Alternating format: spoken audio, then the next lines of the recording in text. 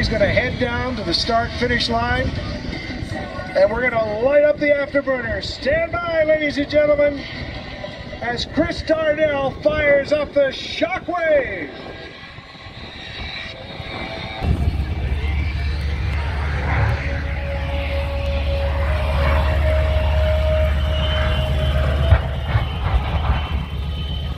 Jet engines, 3 of them, Pratt & Whitney jet engines from a Navy T-28 Buckeye, developing 36,000 horsepower, 7,000 pounds of speed in the shape of a truck.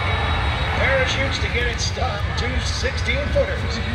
And on this run, using up 180 gallons. The Shockwave has enough power to accelerate vertical at almost 3 Gs. By the Air Force Thunderbirds later today.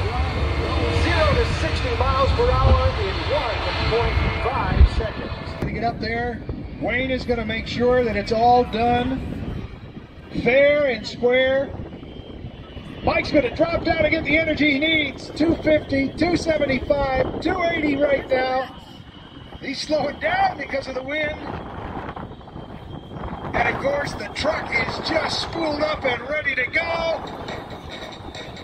We've got ourselves a race. 3, 2, 1, hit it, here we go. Mike's inverted it way out front, but here comes the Shockwave.